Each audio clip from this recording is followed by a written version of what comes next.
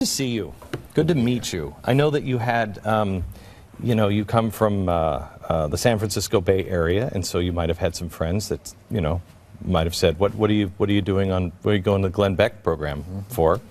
And you said, "Because Bill Moyer didn't invite me." That's right. And here we are together, and I find it ironic that the people who might think that or say that would never think that you created this monster. Because when I first read this book, I was an absolute wreck and an alcoholic that was just trying to find some truth someplace. And this book empowered me. It was one of the first steps in empowering me as an individual.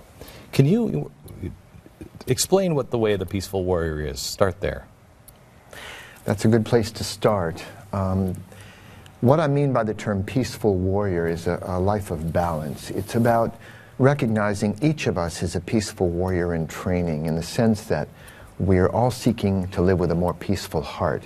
But there are times we all have to acknowledge we need a warrior's spirit. It's not necessarily about fighting except the inner battles we face, in insecurity, self-doubt.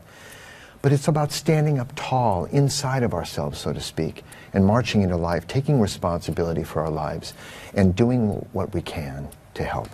Okay, so how do we, as somebody who's watching today, because I think there's a lot of people in our country that have either been told by someone else or they tell themselves every day, I can't do it, I can't make it, I'm not good enough, I'm not whatever. Where do you even start?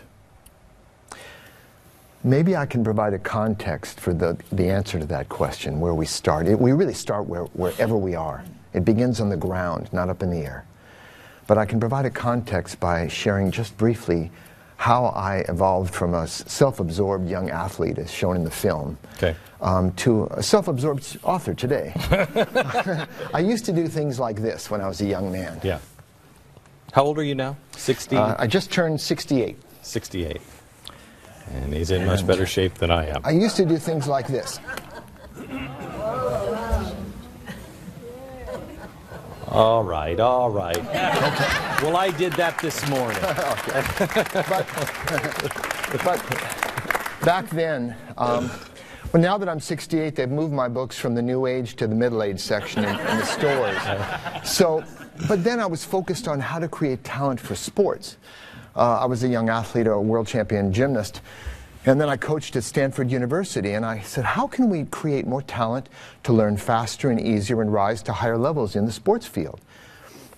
And I was fairly successful at that, building that foundation of strength, flexibility, stamina, coordination, rhythm, timing, and so on.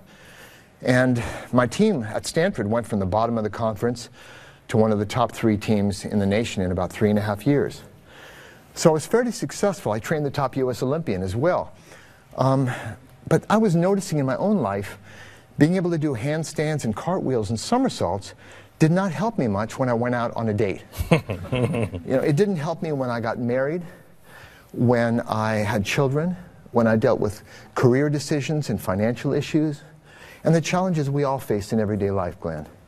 So that's when I started asking bigger questions of, my interest expanded out of the sports arena. Is how can we develop talent, not just for sports, but talent for living, for those challenges of everyday life?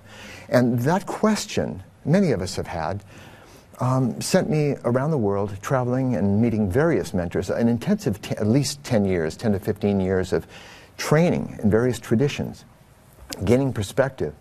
And it led to that approach to living that I came to describe as a peaceful warrior's way. So some people will say, because I've